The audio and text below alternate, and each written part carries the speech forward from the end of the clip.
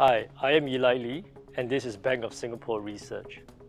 Recent macro data from the US shows that the drag on growth from higher interest rates is rising, while the overall picture for inflation remains too far above the US Federal Reserve's target for them to cut rates this year.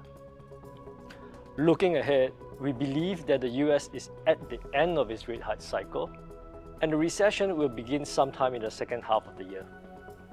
We see opportunities in US Treasuries and developed markets investment-grade bonds, which tend to outperform at this point in the cycle.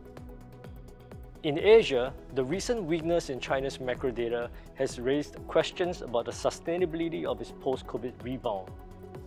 Although our base case is that China's economic rebound remains largely intact, we recognize that growth uncertainties have risen at the margin, and that weak confidence and geopolitical concerns continue to pose headwinds for Chinese and Hong Kong equities. At the same time, we believe the outlook for Japanese equities is turning favorable. Factors such as a broadly accommodative policy stance from the BOJ, a weak yen, and positive corporate governance reforms are set to be supportive of Japan's growth prospects and equity valuations. In our asset allocation strategy, we are upgrading Japanese equities from neutral to overweight. In addition, we are downgrading Asia ex-Japan equities to neutral as we move China and Hong Kong equities from overweight to neutral weight.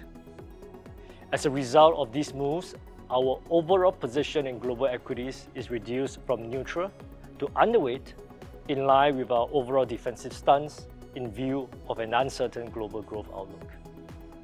In fixed income, we favor US Treasuries and developed market investment-grade bonds, while staying underweight developed market high-yield bonds and neutral on emerging markets. We see gold as an important portfolio diversifier which can act as a hedge against inflation and debasement risk. For more information, please refer to our monthly investment guide titled Peak Rates.